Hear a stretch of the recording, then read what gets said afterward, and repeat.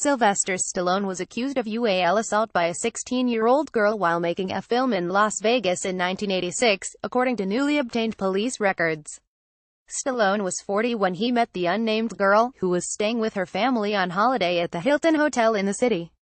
He was there to film Over the Top, and met the girl when she asked for his autograph, according to the police documents obtained by DailyMail.com. Mike De Luca, Stallone's bodyguard, allegedly asked the girl how she would react if Stallone made a pass at her. The teenager said she responded that she would probably make a pass back at him. De Luca then gave her 2 keys for a room on the 27th floor and told her to go up to the room as soon as possible, according to the police report.